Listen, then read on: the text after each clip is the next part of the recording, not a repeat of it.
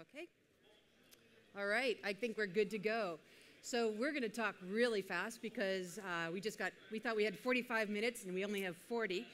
My name is Diane Mueller. I'm with Red Hat. I'm the community manager for OpenShift, the platform as a service project. And my colleague here is Daniel Hansen. He is from Cisco, and he is an engineer who's been working on our next generation of OpenShift. And we're going to talk today about deploying OpenShift, a platform as a service, on OpenStack using Heat and Docker and Kubernetes in 39 minutes or less. So we've got some work to do here. So today's agenda is pretty quick, pretty clear why infrastructure as a service is not enough when you're delivering your clouds. What is PaaS? I'm going to cover. We're going to talk about how to deploy OpenShift on OpenStack today. So the current version, the current release of OpenShift and all of its flavors and how you can do that with V2. And I'm going to do it really quickly and do maybe a few witty one-liners. And then we're going to switch over and we're going to give you a quick overview of Docker, of Google Kubernetes, both open source projects that are really rock OpenShift v3. And we're going to give you a demo of that. And then we're going to give you all the tools to go off and get started with OpenShift v3 on OpenStack today. So the important stuff, I told you who we are, why we love OpenStack. We love open source. I'm the community manager. We are really looking forward. We have a couple of other presentations that other Red Hat folks are giving. I'm giving another one tomorrow on cross-community collaboration. We've done some great work with the Heat team on OpenStack to make the templates available for OpenShift, both Origin and Enterprise. We'll talk a little bit about that. All of our cool stuff is on GitHub. We'll show the links to that stuff and move through that pretty quickly so that you know where to find all the resources. You can always follow me at Python DJ on Twitter, and I will send you the URLs. If you look on Twitter now under Python DJ, you'll see that I tweeted out the link to this presentation. So if you'd like to follow along with that presentation, the URL's up top. This is a Reveal.js one. We'll tweet out the link to that again after the presentation. So some of the assumptions I have here, I'm not going to explain OpenStack today, so you've got to be all OpenStack savvy. You know a little bit about Heat. I'll talk a little more about it. You're either a developer or an operations person or both. You know what GitHub is. Everybody know what GitHub is? All right, good. I'm not going to explain that one. And you've heard about Docker? Everybody heard about Docker? Yes, good. Optional skills are Git, Docker. Anyone play with Kubernetes yet? A couple of you, yay. Anybody program in Go? Oh, even better. I'm not going to explain Go. Suffice to say that Origin v2, the open source project, was all a Ruby and Rails app, and v3, we've rewritten the entire thing in Go. So I'm really happy as a Python programmer to get out of the Ruby world, but some of the Ruby people aren't so happy about that. So one of the reasons that you would put a platform as a service on infrastructure as a service is really that the extra special sauce that platform as a service brings to the table for your developers and for your people in operations trying to keep your developer community happy is that we add that middle layer beyond just the compute resources. So if you put it on put a platform as a service, you'll be able to deploy and automate the entire LAMP stack for your applications. You'll be able to deploy your applications faster in a more standardized way. You'll be able to be more flexible. You'll be able to give your developers and your development teams the testing and QA environments and the different languages that they're looking for to use in a way to do that that allows you to deliver all that in a multi-tenant elastic way so that the applications can scale up and scale down on demand, that the developers can service themselves, they can do self-service for those resources. And really, a lot of the reason why you would put a platform as a service on top of OpenStack is because developers expect that kind of functionality today. They don't expect just to have to get an instance, build their own LAMP stack, and make that all happen and manage that. They really expect that level of automation.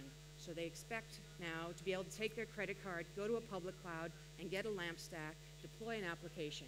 And if you're building an on-premise private cloud, your development team, your QA team, your test teams all expect to have that kind of level of automation available to them. So as I said, really infrastructure as a service is not enough. You're just getting the servers in the cloud. You're building and you're on the hook still for building and managing everything right down to the OS, to the app servers, to the database. And platform as a service really makes that into an automated way. If you're just delivering software as a service, people can combine those and integrate those, and we have some offerings that allow you to do that, XPaaS and CloudForms and other things. But you're really restricted to only using those services that are available to you. So really, platform as a service, in my humble opinion, is really the secret sauce in the cloud. It's what makes the development and the agility to bring new products to market quickly and to be able to scale them and leverage all the ease and scale and power of the cloud very rapidly and make that done in a way that's compliant and easy to manage from an ops point of view and easy to self-serve from a developer's point of view. So with OpenShift, there's 3 flavors of OpenShift. There's OpenShift Online, so if you go to openshift.com, you can play with everything that we're going to talk about today, and we do it, we eat our own dog food. We host, we have over 2 million apps deployed on OpenShift, the public cloud version of it, and we also have an enterprise version. But the part that I'm really happy with, because I'm the community manager, is that everything that we use in the public cloud and in our enterprise product is available in OpenShift Origin, the online project, and all of that is in GitHub. So if you wanted to go and deploy it today on RHEL, on CentOS, or on Fedora, you could do that.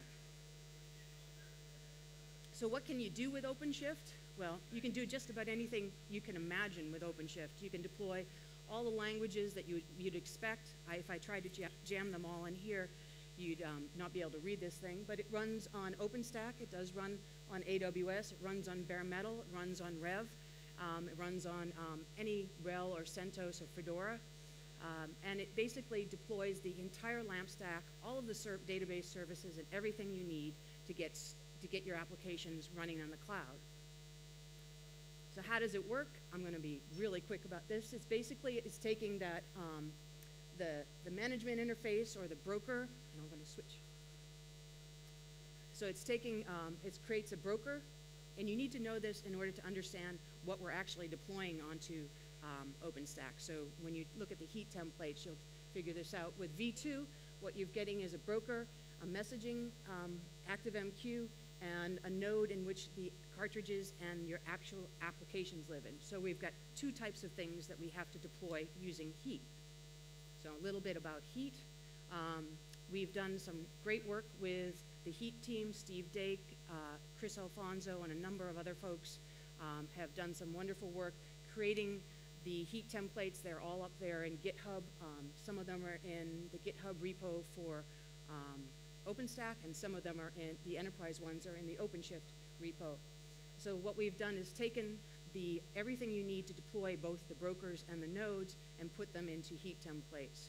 And that allows us to spin up, register things with Glance, spin up the compute nodes, and scale them and make them run with all the authentication capabilities. So we'll do all that HA stuff, and I'm trying to do this all in 10 minutes or less, all right? So you have all the time you need. So the origin heat templates for Fedora and for CentOS are in OpenStack heat templates here. They're easy to find. And this is all the stuff for V2. And all the stuff for the enterprise version is all in GitHub. It's all open source. It's easy to run. So if you've got heat installed on your OpenStack, you should be able to run these right out of the box. And you can watch a wonderful YouTube at your leisure here, and I've tweeted out these links as well, and you can watch this whole thing run and do it. But instead of doing that today, we're going to talk a little bit about a new PaaS, a new generation of platform as a service. So one of the reasons you might ask is, why do we need to do a new version of OpenShift? Well, how many of you are using Docker? Everybody loves Docker. We've got become a new era of tooling. Kubernetes was open source by Google, so we wanted to take advantage of that. We learned a lot from deploying those 2 million apps on OpenShift.com. And we wanted to incorporate that and put out the next generation of OpenShift. And one of the wonderful things about working in the open source world is we get to work with great people like Cisco and Danyan, who actually on V2 did all of the HA Puppet scripts to make the HA capabilities built into V2. So if you're using any of the install.openshift.com Puppet scripts for V2, you're using work done by Cisco and donated and pulled right back into the project. So what I'm going to do is I'm going to step aside and let Danyan talk about all the work that Cisco is doing and introduce V3 as opposed to me talking about it. So Danyan, take it away. Thanks, Diane. Everyone hear me okay? I don't know if this thing's working. Oh, here we go. That's better. As Diane mentioned, V3, the newest version of OpenShift that is still under heavy development, it's considered alpha, has gone through a major architecture change all the way from the language that it is programmed in from Ruby to Go. And so as part of the architecture change, there's a lot of tools within the architecture that have changed as well. And one of the first tools is how the applications within the PaaS system are being isolated from one another. Previously, there was a technology or a language called cartridges that used SE Linux and C groups and so forth to isolate those applications within the platform. The V3, or the newest version of OpenShift, again, still under heavy development, is using Docker, leveraging Docker. And so to understand what Docker is all about, let's just really quickly talk about what containers are. They're a form of isolating applications and the application dependencies like configuration files and libraries from one another, right? So if we look at virtual machines, we were able to isolate virtual machines from one another all the way down to basically the hardware driver level. With containers, it's an isolation approach that allows us to take a single kernel or operating system and then isolate applications and those application dependencies from one another. And so part of that isolation mechanism is that Docker or containers leverage kernel facilities like C groups and namespaces to create that isolation amongst the applications. And part of the way that Docker is able to do this is using Docker images, right? And so Docker images, and what Docker does is it takes the file system, and traditionally in a root file system, it will go ahead and the kernel will mount the root file system as read-only, do its checks, and then turn it over to a read-write file system. What Docker does is, instead of changing that to a read-write file system, it mounts a union file system so that we can have multiple file systems on top of that root file system.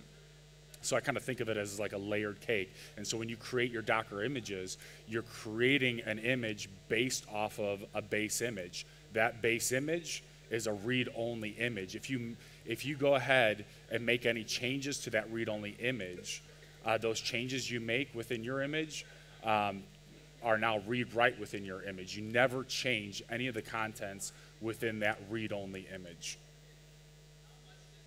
So Docker images, I say this is it's more like Git than tar, right? So we can go ahead and pull and push images. We could tag and version them. And from a developer standpoint, developers love Git. So you could imagine when Docker came around with this image concept, that developers very quickly embraced Docker images as well. So here's just what it kind of looks like if I want to go ahead and pull. So I take a host, I install Docker on that host, and I immediately could go ahead and start pulling down Docker images from Docker Hub, the central public registry. I could also push an image. So I go ahead and I create my own image, or I have pulled an image, I've made some changes. Now I want to push that image back up to Docker so that if I want to go ahead and pull down that image somewhere else, it's available. And again, that's kind of talks about the power of the workflow of Docker, is being able to push and pull those images down. So if I develop on my desktop, I make some changes, go ahead and push those changes up to my image sitting on Docker Hub, and then I'm able to go to a production system and pull those that recent image down. Version and tag, so I go ahead and take an image, I make some changes to it and say, hey, let me go ahead and tag this as something that's useful, so I could go ahead and keep the existing image the way it is, and now I've got an image just like that, but with my changes, but just with a different tag. And then just some typical operations of containers. I go ahead and run the container. I could use different flags like the I and the T, and actually get go right into a bash shell within my container. I could list my containers using the ps-l. I can diff a container. So I go ahead and run a container, again, make some changes, and I walk away, have lunch, come back, and I say, oh, what did I change? What were my changes running on my container from that image that I went ahead and ran that container from? I run a diff on it, and I could see that when I did a install wget, it made all these changes to that image. I could run my container as a daemon. That's typically how containers are run using the -d flag. I could also add the -p flag to my Docker run, and what that does is it basically tells Docker, hey Docker, go ahead and map ports, the -p's of ports. So here I've got a container, my Nginx container that is running, and it's listening on port 80 of that container. Well, now I want to go ahead and map that port 80 on the container to the host, right? So the rest of the world can hit that container on on an IP address and the port that they're expecting. So here's all the cool things that Docker does, right? Portability, pushing and pulling images. So I can go from developing on my laptop to a test dev environment to a production environment simply by pushing and pulling all the way through. And that really aligns with the workflow, right? So developers love that workflow of being able to push and pull and tag images, diff images, so on and so forth. Really easy to use. I take a host, virtual machine, whatever it may be, install Docker, and very quickly can pull down an image and run a container. So I can go from a standard host to a Docker engine running an Nginx container within literally a few minutes. And then speed, because I'm not, typically these Docker images are very lightweight. So it makes it very easy for me to run or pull and push images very quickly. Part of that is a union file system, right? So if I make a change to an image and push those changes up to Docker Hub, I'm not pushing an entire image, let's say it's 500 meg, I'm just basically diffing, right? I'm diffing those changes between my original image and the changes that I made, and Docker, when I do that Docker push, it's gonna go change by change and say, oh, let's go ahead and only push these changes up. So what Docker doesn't, it's really was developed as a host type of solution, right? Docker doesn't have this concept of how can I manage and orchestrate hundreds or thousands to tens of thousands of containers across hundreds or thousands of hosts across tens to hundreds of data centers. I can't go ahead and bring containers that I would want to maybe operate together and manage those containers as a coordinated group. So let's bring in Kubernetes. So Kubernetes is an open source project that Google open sourced, I want to say about 4 months ago. Google's been using containers for over 10 years. I believe they're saying that they're starting up and shutting down millions of containers a week. And so they know a thing or two about containers. And what Kubernetes does is it's pretty much a cluster manager, so that it's a cluster manager for clustering and managing containers.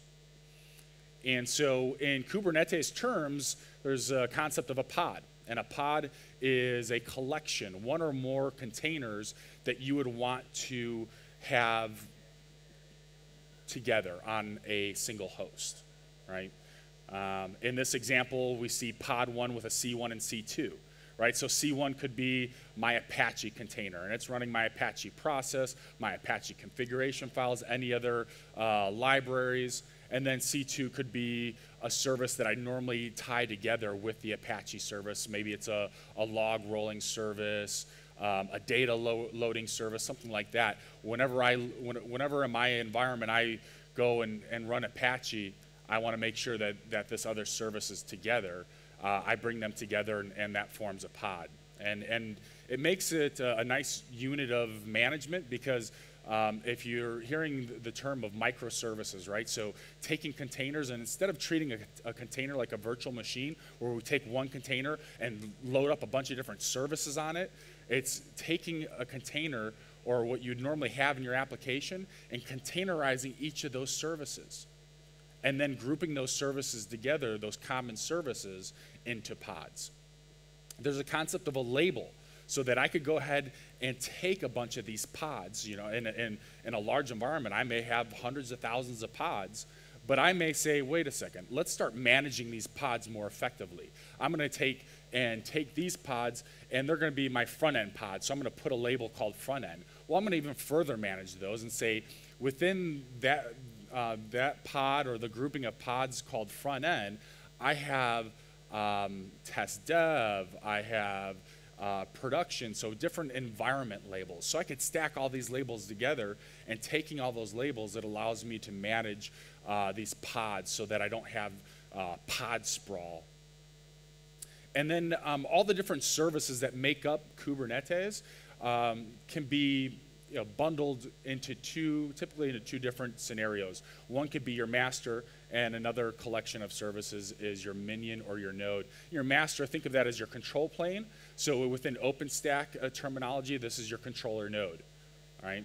And the minion, think of that as your worker bee, right? So the master is talking to the minion saying, fire up this pod, tear down this pod.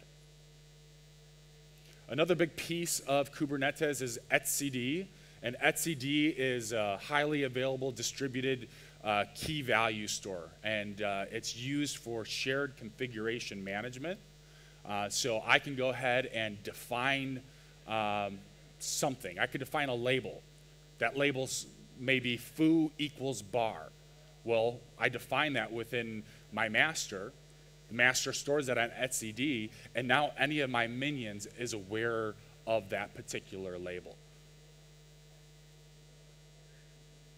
So one of the minion daemons is called the kubelet, right? And if you think about the kubelet, what that does is think of it as like a translator between the Kubernetes world and Docker, right? So the kubelet will take your pod definition, and it will go ahead and talk to Docker and fire up the containers necessary within that pod.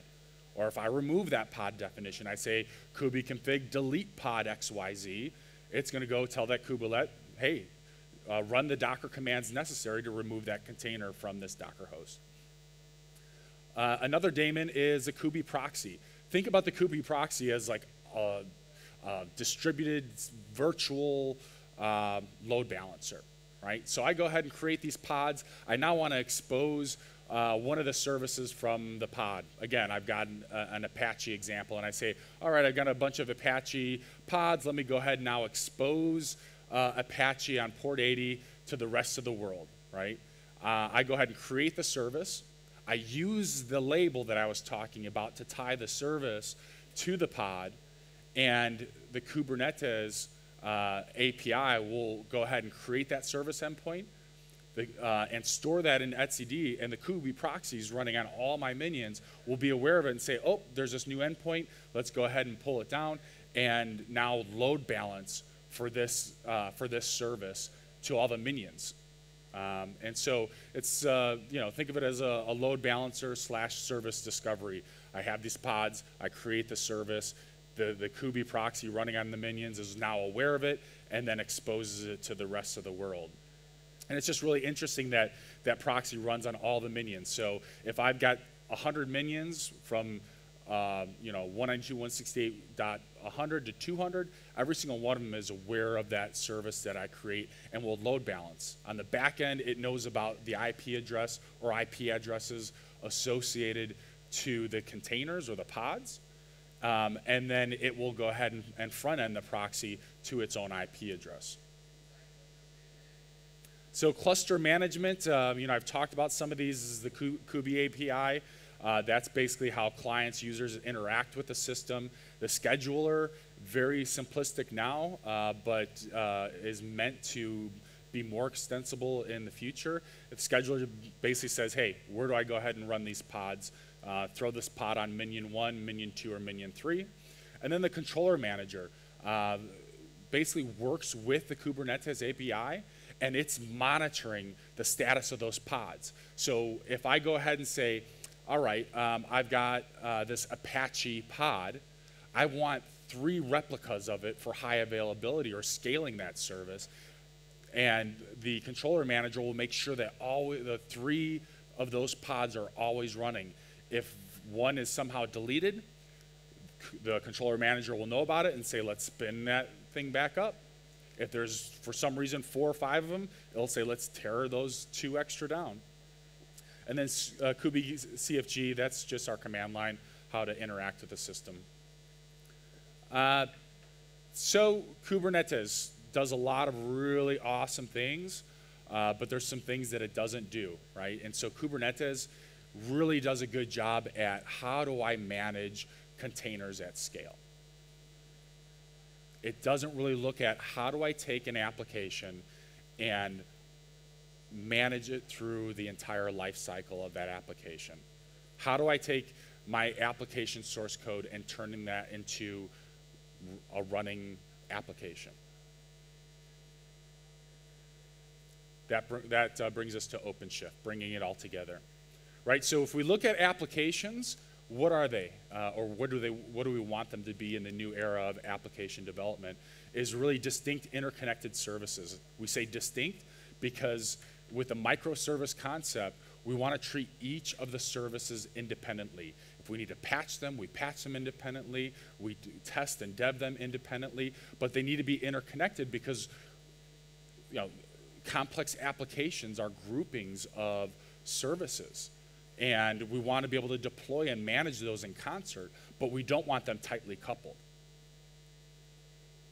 So applications within OpenShift, just some key concepts. For example, a config. It's a collection of objects describing what the application is, right? So it would contain our pod or pods, our service or services, our replicas, how many replicas of this particular application do we want, and then the concept of a template, right? This allows us to parameterize our application. And this is kind of what a config template looks like. We give it a name, we specify the top level parameters that we want to go ahead and use throughout the application services, and then items that really make up the configuration of that application. And here we just dive down into the parameters. So in this top section, we define what the parameter is. In the template, we go ahead and reference the parameter. And then when we actually process that template into a config, you see that, that the environmental variable actually picks up that expression from the template. And then there's also a concept of builds or build configs within OpenShift v3. And this is a real powerful aspect of OpenShift. It allows us to take source code and turn that into a running image within our environment, a running Docker image. So it basically interconnects the source code. I'm a developer, I create some source code, and the build config allows me to take that source code and turn it into a running image in the environment. If I make any changes to that source code, I also have the instruments necessary to keep that image updated in my environment. Again, I believe a very powerful aspect. And it really goes into this slide of life cycle. So we can use or leverage triggers to always keep that image updated. My Apache image running in my Kubernetes environment, right? It's awesome that I'm able to put that thing there, but 3 months from now, 6 months from now, a year from now, am I keeping that updated based on the continuous iterations that I'm making to that code base? And then the deployment. The deployment really brings it all together, right? How many replicas do I want? What are my trigger policies? And what's my strategy for deploying the application? Trigger policies, we could either manually trigger saying, hey, go and build this now. I could go ahead and trigger it based on a change in the image or in the config file. So very, very powerful as well. New concepts, just to kind of keep in mind with V3 is, the configurations, the builds, and the deployments.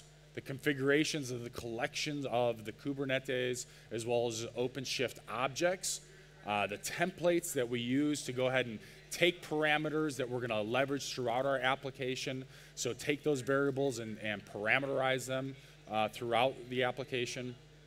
The builds, taking the source code and turning it into a Docker image, and then the deployment. How do we actually get this application up and running? So let's actually see what we're talking about here. So I've got an OpenStack Juno cluster, and I'll actually show you. So I've got Juno running on Fedora 20. And what I'm going to do very simply is go from my OpenStack environment all the way to running an application in V3. One of the first things I do is I pull down the Kubernetes templates, the master branch, and I simply put some stuff in the local.yaml, right? What's my keys that I'm going to use? What are the flavor size? What's the IP addresses I'm going to use? And this Kubernetes heat template is actually a nested template. So, so the cluster or the high-level template, it's doing some basic things. It's setting up our Neutron network. It is setting up our SSH keys to our instance. It's setting up the security and also basically tying it down to the lower level heat YAML template. So the high level template as well as the node template, right? It's a nested template. And where are we at here? So let me just back up 1 second. So I believe this is the second template that we're using here, and this configures our Kubi minions, right? Very similar to the high level or the cluster template. It's configuring the network for the minions, the security for the minions, and then actually configuring the Nova instances. And within both of these templates, there's a lot going on. Basically, we're using the user data parameter within the heat template to install a special repo, pulling down certain packages, running some scripts on the nodes as well. You see that we fired off the heat cluster, and it is building. We could take a look at the resource progress and see that it's still building out. And what we're doing now is just seeing that, oh, Nova has fired off these instances. They show active, but let's take a look at the console log and see where they're at. Well, even though they're active, they're still updating their packages, pulling down the latest packages that we need for Kubernetes. Well, now it's complete, so let's go ahead and SSH into our Kubi master. Now that we're in the Kubi master, let's just see, that the packages are actually there. We got the Kubernetes package. We've got the etcd package, really the two core packages on the master. Let's take a look and we actually see the minions. Oh, the minions are there. I've got 2 minions at .4 and .5. Let's take a look at and make sure that the services, the Kubi API, the Kubi scheduler, the controller master, make sure that they're running, etcd's running, everything so far, yay, heat did what it's supposed to do. Things are looking really sweet. All right, next step in this flow. Now let's pull down another set of files that we're going to use to go ahead and now deploy OpenShift v3 on my Kubernetes cluster. I pull down the files. I'm showing you what the files look like. You may want to modify the files if if your master and etcd server is at a different IP address. But otherwise, I go ahead and create that Kubi service, right? So now all the Kubi proxies are proxying port 8083 and sending it to my, my v3 pod or pods. I go ahead and create a pod. You see that it's sitting there waiting. So Kubernetes is basically saying, oh, Damien wants to create a pod. Let's go ahead and schedule these pods out to the minions, download the Docker images, and start up the necessary Docker containers. It's done that. The pods are ready to go. I've got a container ID, and I go ahead and verify that the container looks good. You see that the services are running. Now let me actually get into the container. So I'm going to go ahead and get the container ID, use a tool called nsetter to basically console right into the container.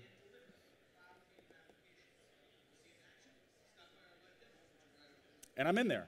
Great. So now I'm in my OpenShift v3 environment that's running on Kubernetes that was deployed by OpenShift or by OpenStack Heat. Next thing I'm going to do now that I'm in v3 is, again, pull down some files, and I'm going to build out my Docker registry within my OpenShift v3 environment. OpenShift takes advantage of a private Docker registry, and you see that what this file is, it's a config file, what we talked about. It's going to describe what service. So this is kind of like a higher level wrapper, right? Within Kubernetes, we're used to, or we're familiar with, the pod files, the service files. Well, now we've got the config file that wraps that all together within the OpenShift world. Part of the config file is specifying what image do I want to use, what ports do I want to expose. Now let's go ahead and fire off that config, and it creates those services. The services is being proxied by Kubi proxy. Now I'm going to go ahead and create a build config. Remember I told you about the build configs. What the build config does is it allows us to create that connection between the source code and the Docker image, right? And so it needs some parameters to understand that. What's the URL of the source code sitting on GitHub? What's the tag of the image or the image name that I want to use when I go ahead and create that image? I go ahead and create the build config. And now what I'm doing is I'm simulating a webhook, right? And so what this webhook normally does is if I go ahead and I set up a webhook in my GitHub repo, and whenever I make a change, it's going to go ahead and let OpenShift v3 know, hey, something's changed in this source code. That's going to kick off v3 to pull down those changes and rebuild that Docker image. And now I've got an application template. Right, so this is going to be my sample application. And instead of just creating an application config, I'm now using a template. And what I talked to you about just a few minutes ago, with the template, it allows us to parameterize those variables that I want to share within my application. So things like admin username and passwords, and maybe certain configurations within configuration files I could go ahead and parameterize. It includes my pod template. So, what's the name of the container I want to use? What's the image that I'm going to use? And this is where I'm actually consuming those parameters within the template. And now I'm going to go ahead and generate a config from the template and also run that config all in a single command. And now you actually see I've got a running application, and it's a simple application, a hello world application. But what I wanted to focus on was that whole process, being able to take an OpenStack deployment, Juno OpenStack deployment, but this should work on Icehouse as well. How do you take that environment and build out a Kubernetes cluster, run v3, OpenShift v3 on it, and then run an application on top of the v3? So here's where you can go ahead and get started with OpenShift v3, github.com/OpenShift/origin, and it's got a whole getting started guide. We don't really have much time for questions, but I'll hand it back to Diane. Yeah, so thank you very much, Damien. That was awesome. And that's the kind of beauty of working in an open source community, and we would love you to come and contribute and test out OpenShift Origin v3. It's all in GitHub, all the getting started stuff's there. I'll tweet out the links. We're going to be over in the Cisco booth right after here if you have questions to Danyan or to myself on how to get involved or how to contribute or how to start testing. And if you're interested in running the V2 stuff, we can show you how all that works as well. I'll be in the Red Hat booth all day tomorrow, so please come forward and ask any questions you might have. Thank you very much for your time and attention. Enjoy the show.